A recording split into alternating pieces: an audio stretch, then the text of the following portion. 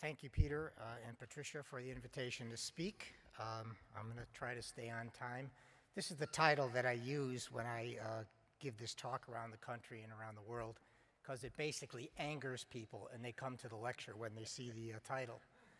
I'm going to make three bold assertions here. The first is that in expert hands and high-quality institutions, and in the overwhelming majority of cases, there is no evidence that technique plays any role in an anastomotic leak. Good technique is critical. Nobody's arguing that the battle can be won or lost in the operating room. But while a breach in technique certainly can cause a leak, nobody's arguing that. Bad technique is unforgivable. Most of the time, leaks are not due to bad technique. Patient-related factors do not account for the majority of patients that leak because most of such patients, smokers, chemo-RT, hypotension, they don't leak. Just as we heard as the previous speaker, even when the anastomosis looks horrible 25% of the time, it increases the probability of leak, but 75% of the patients that had a horrible-looking anastomosis didn't leak. Why? I call this the within-group fallacy, and I'll talk about that in a minute. So I want to convince you that microbes play a key and causative role in an anastomotic leak. And this hypothesis is 60 years old. Isidore Cohen, who's an iconic figure in American surgery, he recently died at the age of 94. I spoke with him on the phone a couple years ago when I started doing this work. Wrote this paper in 1955, 2 years after I was born. They took dogs, did a colon anastomosis in the mid-transverse colon. They devascularized a segment, and then they infused tetracycline, which is what they had, into the intestine every day for 3 days as a formula solution, or saline.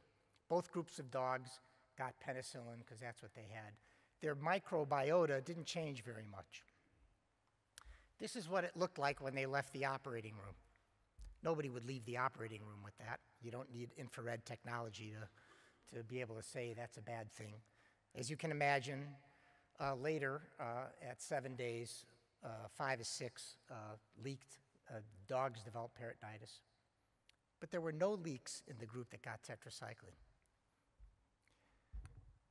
The only way to explain that is to say that microbes must play a primary causative role in leak, because even when technique is grossly inadequate, modulation of those contents prevents leak. Here's another study done from Harry Levine's group in New York, and they did a mid-transverse colon anastomosis in the dog. They did not make it ischemic, but several days later, at about day 7, they opened all the animals up and put it on a strain gauge and pulled on it to test its tensile strength, assuming that the more collagen, the stronger it was, the higher the tensile strength was. And in the first group that got oral erythro and kanamycin for 1 day, you had a 20% increase in the strength over controls. Give the kanamycin for 3 days, you have a 50% increase. Give it for 6 days, you almost have doubled your tensile strength. What's up with that? What's doing that? Those antibiotics have no effect on collagen synthesis. Nothing further was done there. Of course, many of you are familiar with this study, which was sort of the preeminent study asking us to use oral antibiotics to reduce septic complications. And this study was a double-blind, randomized crossover design of oral antibiotics, and there are famous names up there, Ron Nichols, Bob Condon, James Clark, Dr. Bartlett, and others. But this study showed a significant reduction in anastomotic leaks in the oral antibiotic group. But they qualified in the discussion in this paper. They said, well, you know, we all know that leaks are from technique, so we better throw those out and redo the data, because we don't want to tell people oral antibiotics reduce anastomotic leak. That's ridiculous.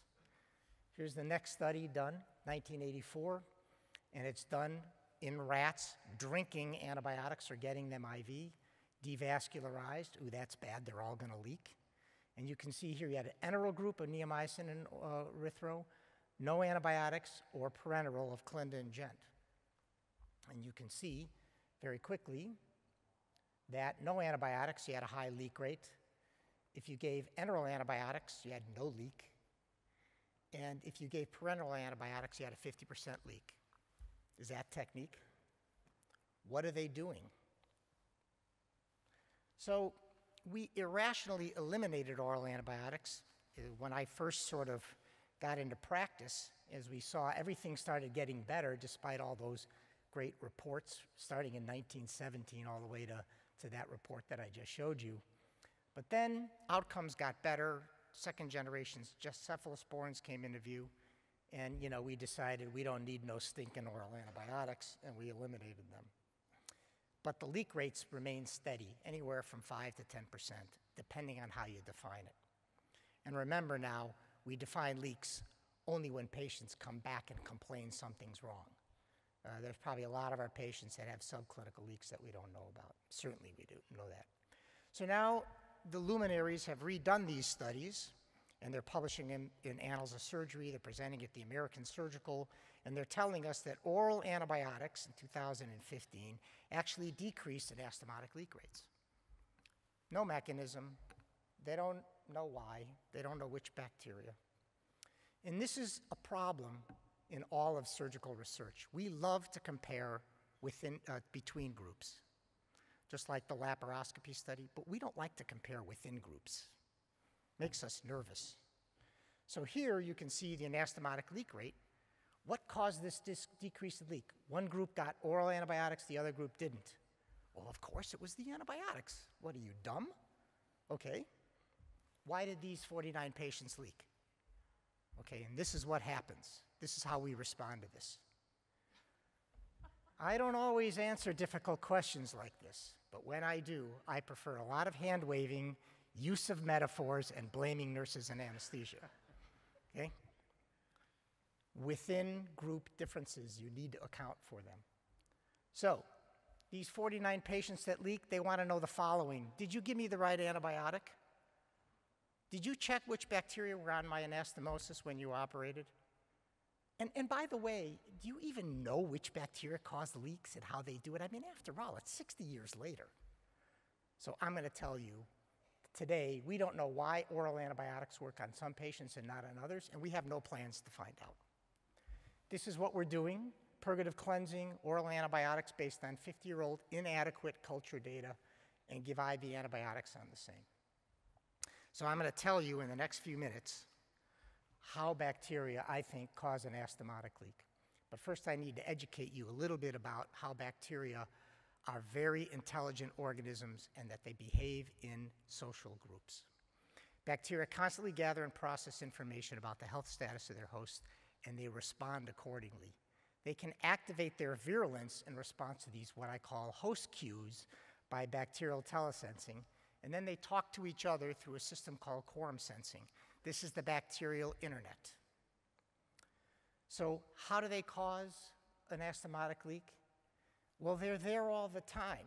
So we can't just say it's who's there or what species is there, but what phenotype are they expressing in vivo? So you have a large tumor, a difficult dissection, okay?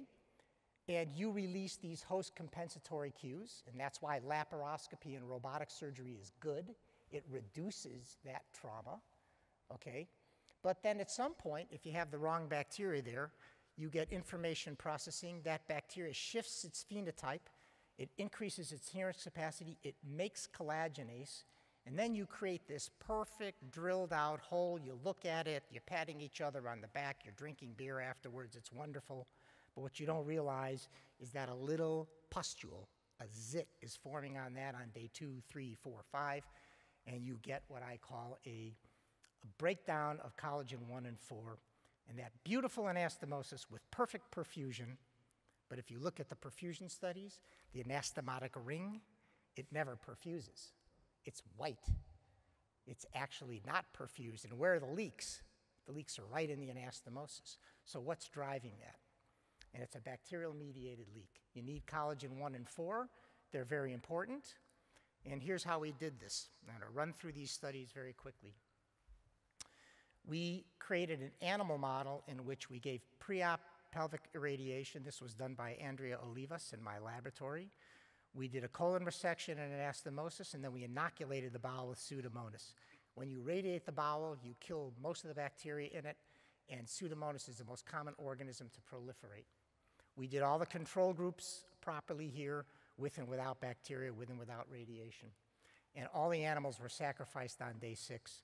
And when you have no radiation and no Pseudomonas, the thing heals perfectly. You can see it on the left side. And on the right side, this is in rats. You can see exactly what you see in humans. Everything bunched up there, stuck. You have to pull it off, then you see a hole. And if you inject methylene blue, you'll see the hole. Only the group that got all the treatment leaked. And you can see there's a little ulcer there on there. It's not due to technique because none of the other groups leaked. And they had the same technique. And this is what happens. These bacteria, they find the anastomosis, they get in vivo cued, and they express high collagenase-producing phenotypes. We proved this in vitro by growing epithelial cells in culture and putting strains of Pseudomonas that turn green when their virulence genes are turned on. There are not more bacteria in the bottom. There are just more bacteria whose virulence are activated. We measured their ability to break down collagenase, break down collagen 1 and 4, the two most important collagens in anastomotic healing. And you can see that only Pseudomonas from the leaking anastomosis express the high collagenase phenotype. So we wrote this paper recently, and this paper is the most molecularly detailed report on anastomotic leak to date.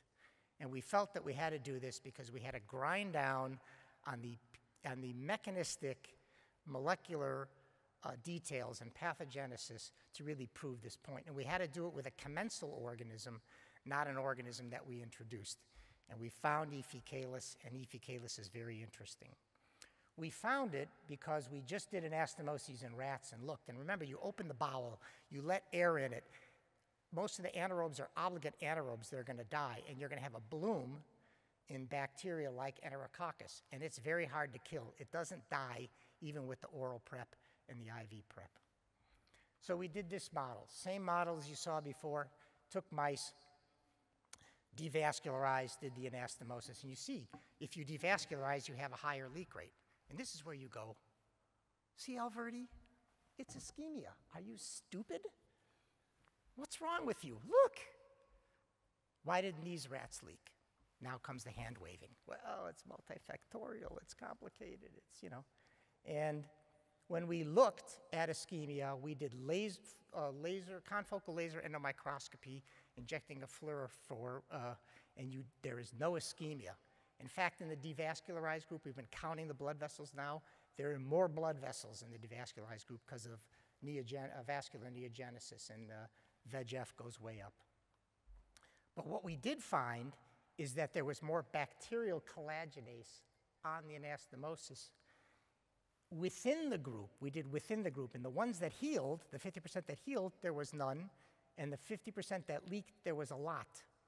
We could see that that correlated with the amount of collagen in there, and it was differentiated between those that healed and those that leaked. More blood vessels. I have become an expert on looking at rat and mice anastomoses. And I can tell you what we see. We can occasionally see gross peritonitis, but what we see is exactly what you see in humans. Everything's bunched up against there. It's very, I think any experienced colorectal surgeon would agree, a lot of patients leak, but the body kind of seals it alone in there. So here is a picture of E. faecalis, and you can see, I don't know why that came out so funny, but E. faecalis had two phenotypes that we found. Strains that made a lot of collagenase, strains that made hardly any. And that E. faecalis correlated with who leaked and who didn't. So we took those strains and we injected them into the rectum of rats, and we could see that only the E1, the E2 caused the leak, not the E2 strain. So it tells us that these high collagenase producing E. faecalis strains alone are sufficient to cause leak. And it does this through the production of collagenase, because when we knock that gene out in the E. faecalis, you can't get a leak. So this is the most important slide. The dogma is you get ischemia, you get necrosis, bacteria leak out. The science is there's an in vivo bacterial phenotype shift. You get ischemia, necrosis, and leaks. And we showed that very nicely by looking at HIF-1 alpha. It's the most sensitive indicator of tissue ischemia or hypoxia. If you devascularize alone a segment of sigmoid, you get a little HIF. If you do an anastomosis alone, you get more HIF. No ischemia, no devascularization. If you do the two together, you get a lot. And here's what's interesting. If you give an antibiotic transrectally, it all goes away. You have nothing there. If you eliminate bacteria, you eliminate it in this model. We had a bad leak at the University of Chicago several months ago. We found the pathogen. We injected it into mice, and it actually caused ischemia. No devascularization. So what came first, the chicken or the egg? Here's what we recommend. Give cefoxitin alone by skip. And you can see, at least in our rat model, if you give cefoxitin alone, you have a bloom in E. faecalis and a higher leak rate. If you give transrectal enema of antibiotics alone, you get no leaks. We did this in patients where we swabbed the specimens after they were taken out, and we only found 2 strains that made high collagenase, Pseudomonas and E. faecalis. And I'm going to have to skip this in the interest of time, but the one patient that leaked was the patient that had the highest collagenase activity, broke down the most MMP9, and had the most disturbed microbiome. So, which antibiotics should be given? What route should be used? How long should they be given? We don't know. We've got to put the antimicrobials right where they want them. There are many ways to do this. But first we must do our homework.